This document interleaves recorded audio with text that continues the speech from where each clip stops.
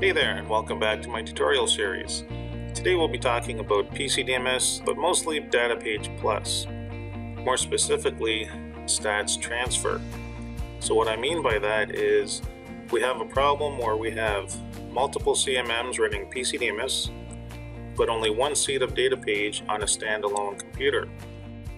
The challenge is, how do we link those together? How do we export data?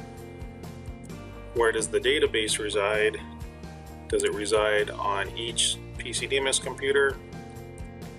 Does it reside on a server? So these are all questions I get in training and also when I set up DataPage Plus at customers' facilities. So one solution I've come up with, which is pretty popular, is a method where the database will reside on a standalone computer and only one person has a seat of DataPage. So the way this works is we first create a network folder. So this is just a folder that all the computers have access to for exporting and importing. What happens next is the computers running PC-DMIS will export what's called an XML file. Those XML files will get dumped into that network folder and they'll stay there until the DataPage Plus operator employs a utility called Data Importer. That importer will process the XML files and then dump them into the database. So the database resides on the standalone computer, which can then import data from the database into DataPage Plus. So now we have just one single person operating DataPage Plus, processing data, statistics, and creating charts and such. Okay, I'll show you how we do that step by step.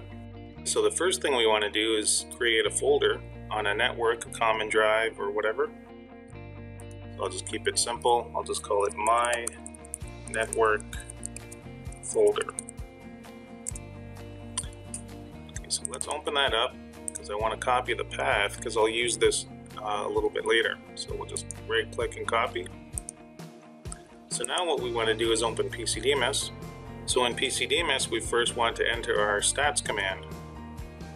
So that's done from the menu bar, insert, statistics command, and statistics. So this is a little different than the regular method. We'll check offline. And the data source will leave blank because we're on the CMM computer that doesn't have access to a database. So we'll just click OK. So we'll get an error message, but we'll just ignore that because we'll do something else at the end. Let's go to the end of the program. And here we'll do what's called a stats transfer command. So I'm just going to type it in. I'll hit enter on the keyboard. Stats. And then I'll start typing the word transfer. And then as soon as I see the word, I'll just hit tab. So it's looking for a directory now, and this is where I'll just paste in my path to my network folder. There we go. So that's it. So what this will do is generate an XML file which we'll later process using the data importer.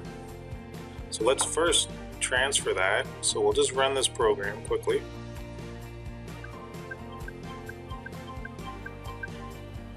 Okay, so now let's open our network folder. There we go. So there's our XML file. So it's just sitting there waiting to be processed. Okay, so let's open up that data importer I was talking about.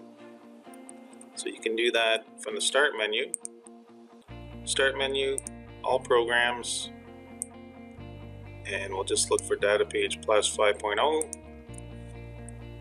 tools, and there it is there. So just give that a click. So there we go. So the first thing we want to do is browse for the path to monitor. So we'll browse to that folder I just created. So let's click the browse button. On the C drive, there it is there, my network folder, and I'll click OK. So you can see down there in the tray that it's running, which is fine. I'll just let that go. The file type to monitor is XML. And everything else will just leave the same. We can check for files automatically every 1 minute, every 2 minutes. So I think what I'll do is I'll just set this up to say 5 for now, because I don't want it to process it just yet. There's a few other options under the miscellaneous tab. We have options of what to do after the XML file is processed, move to directory, to delete. I'll leave it set on the default setting to rename to extension $3 so it just becomes a dummy file. So that lets you know that it's been processed and it works. So I think what I'll do here is just open up my network folder and just put it off to the side there.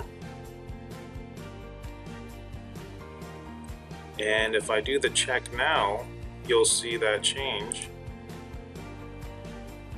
to the $signs. So we now know that it's been processed and been dumped into the database. Okay, good. So the next step, so here's my database. You can see at the bottom there, it's a local database called CMM database. So if I refresh now, we should see my part appear. There it is. So I've just named it Stats Transfer, and I have all that data at my disposal. So let's open that up quickly,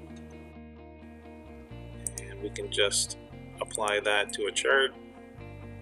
There we go. So that's it. So that's a bit of an involved solution to a common problem, but it's pretty popular amongst our customers, and I've set this up many times and it's been quite successful. Okay, so that's it. Thanks for joining me. Hope you found this useful, and we'll see you next time.